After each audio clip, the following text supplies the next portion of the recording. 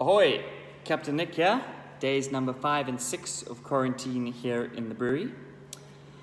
The weather has been lovely of late. Morale has been slightly strained as we've faced with a lot of challenges of trying to run a small business during the lockdown, of course. However, today I've got quite an exciting task I would like you guys to try at home.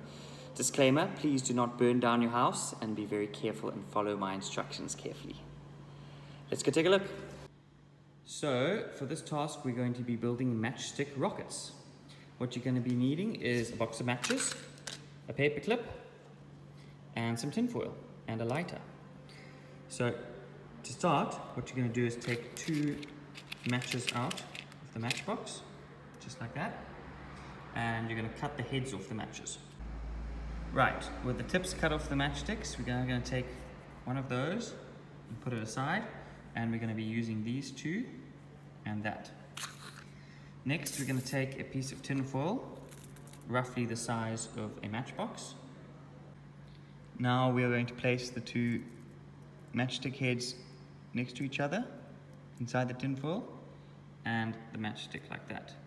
Now what we're going to do is roll it up, turn the pointy bit into like a rocket head, and then we're going to pull this one out to create a chamber.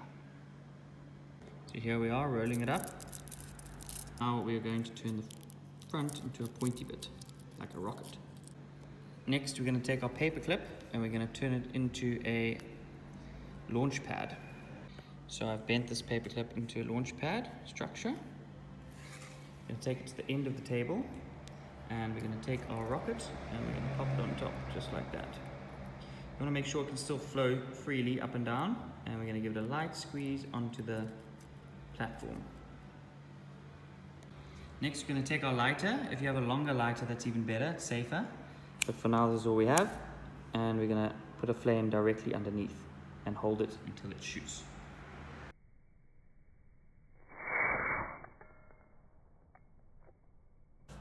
And that's how you make a matchstick rocket.